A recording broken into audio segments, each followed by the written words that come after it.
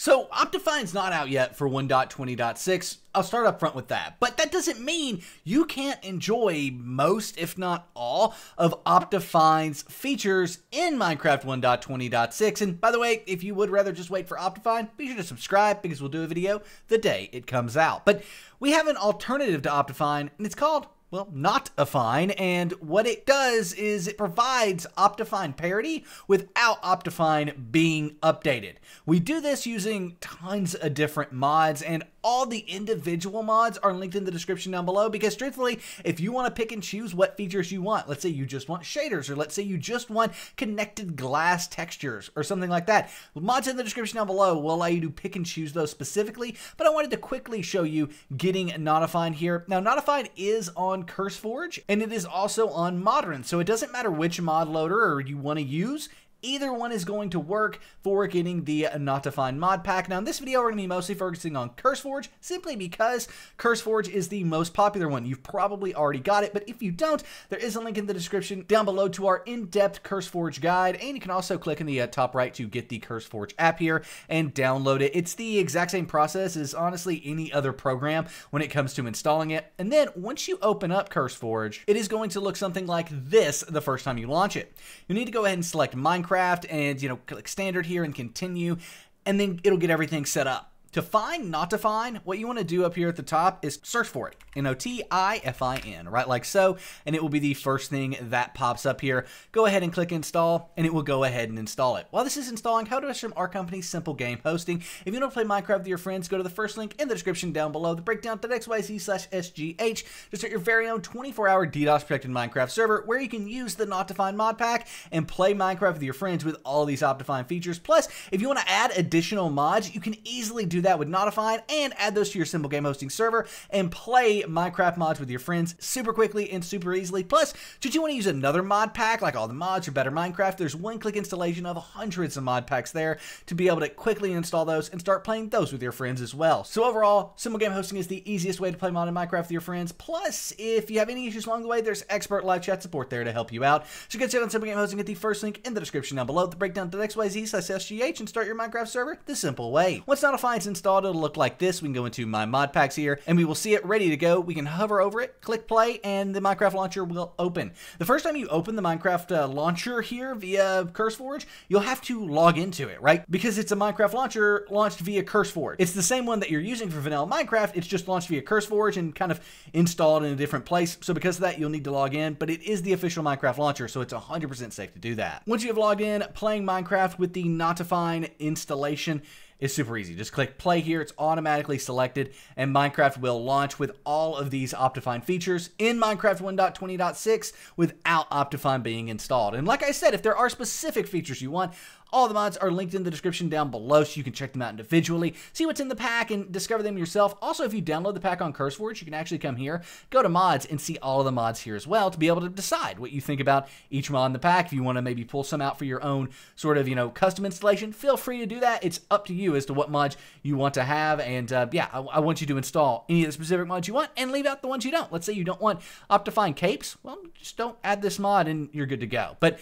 as you can see here, Minecraft is downloading. Once it's finished, NotiFine will open in Minecraft. And by the way, one thing I didn't mention, shaders packs already installed by default with NotiFine. That means you don't have to go through installing shaders. You can add additional shaders packs if you want, but you don't have to. And it's one of the coolest things about this mod pack is we've tried to make it as customizable from the box as it can be, but also providing as many features as it can out of the box.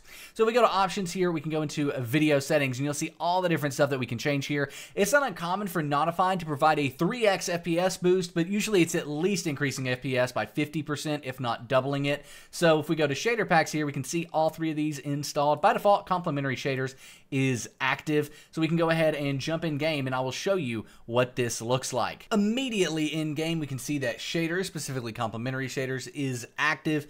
And if we go ahead and press F3, we can see my FPS is 200 while standing still, and it looked like it was going to be around, 190 or so while running around. And That's incredible considering I'm recording and we have shaders installed and running. Let's say you wanted to turn off shaders and get a little more FPS. Well, you can do that. You can customize this any way that you want. That's one of the biggest things about NotiFine is you can come in here and turn this down, turn the render distance up. You can change different performance setups. You can change all the particles, turn them all off, turn them all on.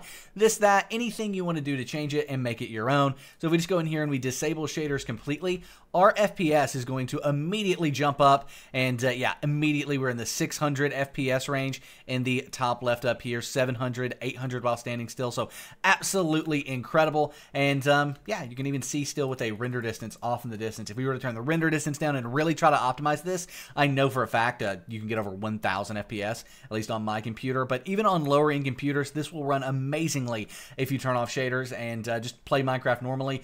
Easy to get over 60, 30 FPS is really all you need to play Minecraft. So there you have it. That's how you can get Optifine 1.20.6 features, even though Optifine isn't yet released. If you do want to add your single player worlds to this, all you're going to want to do is close out of Optifine, obviously, then get your single player worlds. Doing this is super easy, so let's do it really quick. Open up the Minecraft launcher, just the vanilla, normal Minecraft launcher that you would normally play Minecraft using, and then go to installations up here at the top. You'll see all the installations you normally have and what you play with. Go ahead and hover over the installation you normally play Minecraft with. In my case, that'd be latest release, and click the folder here. In here, you'll have a saves folder. Right-click on that and copy it.